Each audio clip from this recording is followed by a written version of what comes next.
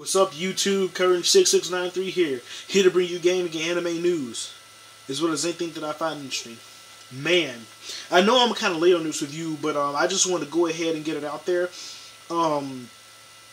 Just because I know it's again, we've all played, and that's Telltale's Walking Dead Season 2, Episode 1. Man, it's a long title, and I think it's called All That Remains or something like that. And I just wanted to kind of give you my review on it.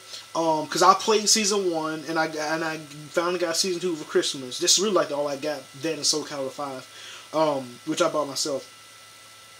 But yeah, I got the season pass of Season 2, so I'll be reviewing the other episodes that come out. But one thing that I just want to just kind of review it, and just one thing that I just really want to point out to you guys is this episode, or this season, is started off badass.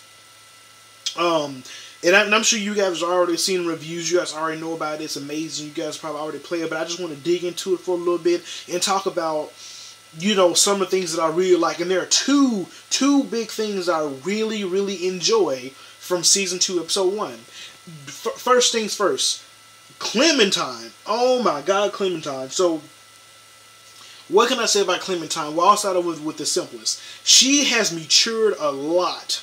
If I'm not mistaken, I think Clementine was like a couple 9 or 10 years old or something like that when in Season 1. I can't remember, but I know she wasn't that old. And I think the Season 2 starts off like a couple months after Season 1. Because I know I was with Omi and Krista at the beginning, and Krista was pregnant, and then after Omi dies at the beginning. Oh crap! I just kind of well, just so you guys know, spoilers ahead. Sorry about that. But after I know Omi dies at the beginning. The next cutscene, it shows a side view of Krista, and she has no baby, and I'm just kind of like, what the fuck? Like where's her baby? I mean, like, did she take it out, or what? Or like, did she like have it and just left it alone? Did she eat it up, the food, or I mean, like, what happened? Like, did she give it up or something? Did she trade it off with somebody for some extra food? I don't know. And I'm sure there are other people who have the same questions I do. What happened to Krista's baby? But, from that point on, you kind of see, like, Clementine's maturation. Like, I think she's, like, a couple of years old, like 10, like 8, 9, 10, or something like that. And so she still would have been maybe, like, a year older or so at that point. She matured, like, 5 years older from that point on. Like, even though it's only been like a couple months to a year, she's matured like a full, in my opinion, a full couple of years. Like, she is on her way to becoming a full, to becoming an adult.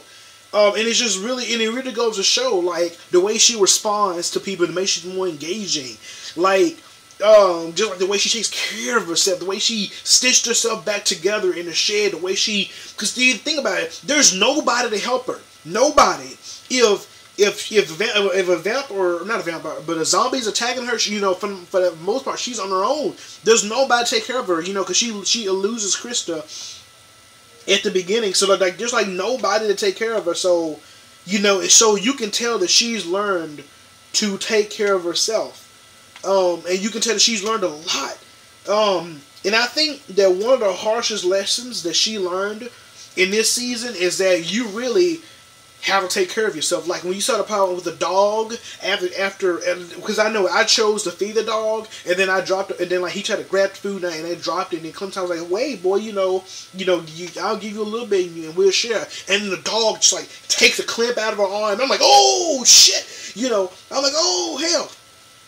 And I'm like, that motherfucker. And so, I know you finally throw the food over, and then the dog ends up getting impaled on some stuff on the ground. I think it was the stuff like to hold the tents up or something. It's something like he jumps over like this log to grab the food, and he ends up stumbling onto some sharp stuff, and he ends up like impaling himself. And he's there, he's running. And me, at that point, at least for me personally, I was like, fuck that damn dog. That dog bit my damn arm. I was trying to feed a dog food. Man, fuck that damn dog. So, I ended up killing the dog. I should have left his ass here to suffer. Because he would do the same thing to me. But I was like, well, nah, I'm going to be the bigger man, or in that case, bigger little girl playable character. I'm going to be the bigger person. and I'm gonna put it down. So I put down a dollar. Okay, man, and it just really like goes to show just like how much Clementine has grown up. Because if she had been the same little girl from season 1, her ass would have got when it got ate up, you know. And like the part where like she handles herself with a new group, how she sneaks out the shed, you know, finds her own shit to stitch herself together. Clementine, you are a boss, my nigga, my nigga. Anyways, you know, just one thing that I really enjoy about the about season 2. The other thing that I really enjoy about season 2 is the interaction system. The interaction system has gotten so much better. Like, I know they updated it for Wolf Among Us, and they updated it for this season, and you can tell how much better it is. What was I gonna say? You can just tell, like, just in general, like how there's like more to do. Like with in the action scenes, like how you can swerve to the right, swerve to the left, and like just like the different ways of like the game plays itself out is just so much better. Sorry, I'm a little bit distracted. Somebody's calling me from my Xbox, but I love how better the interaction is. What was I gonna say? But yeah, like it's just like the game itself. Everything about season 1 is better in season 2. The only thing that I have to say about season 2, the only thing I didn't like about episode 1 is the abrupt ending. And I know they were going for, oh my god, what's gonna happen? Oh, and I gotta wait for episode 2. But I was expecting it to be a little bit longer. I was expecting just a little bit more. Like I was expecting like maybe like another scene, another couple minutes or something. Like I just kind of felt like it just kind of like, oh crap, okay, shit's going down. Oh, it ends. Just like, wait, what? You know. But yeah, that was the only thing that I didn't like. But even then, I still give this episode 1, I still give it a 10 out of 10. Even because it had a little bit of an abrupt ending, I still give it 10 out of 10. It's a great episode. Go check it out. Clementine is not the same, but I will tell you this though, guys. For those of you who haven't played it, or I pretty much spoiled most of it for you. Not all of it, but I spoiled most of it for you. But what was I gonna say? If you haven't played it, this episode is so much darker than pretty much anything else. And especially all of you, like this episode 1 puts all of season 1 to shame, in my opinion. It really does. As far as storytelling, engagement, immersion, emotional content. In my opinion, I also played Wolf Among Us, and I'll probably review that a little bit too. But I'll say one thing though: this episode 1 for Walking Dead made Wolf Among Us seem elementary. I wish that I had to play Wolf Among Us before I played Walking Dead, because after I played just the epicness of Walking Dead season 2 episode 1, I went to play Wolf Among Us, and it was good, but I was kind of like, this is not on the same level as Walking Dead. But don't get me wrong, Wolf Among Us was great in his own way too, and I'll get to that in another review. But let me know what you guys think. Did you guys enjoy Walking Dead season 2 episode 1, or did you guys purchase the season pass? Are you gonna play any more?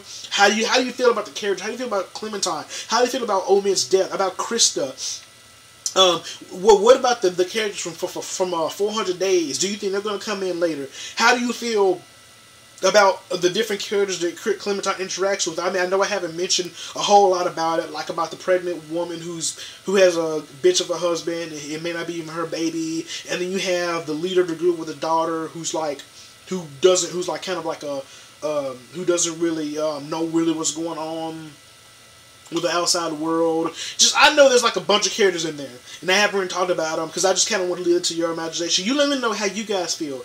Rate, comment, favorite, subscribe, and I'll be reviewing more of the Walking Dead, and I'll have the Wolf Among Us up later on today once I play a little more of GTA 5 and just chill out for a little bit. But yeah, let me know what you guys think. And I'll be and I know lately my video uploads have been slowing down just because it's been holidays, and I just kind of laying around, just been kind of and also being kind of busy too, doing other stuff. But I promise I'll be uploading a couple more videos in the next couple of days, and just happy holidays, guys. And I'll see you guys. I'll probably make another video today, and I'll have some more before New Year's. I'll see you guys later. Curtain 6693 out. Peace.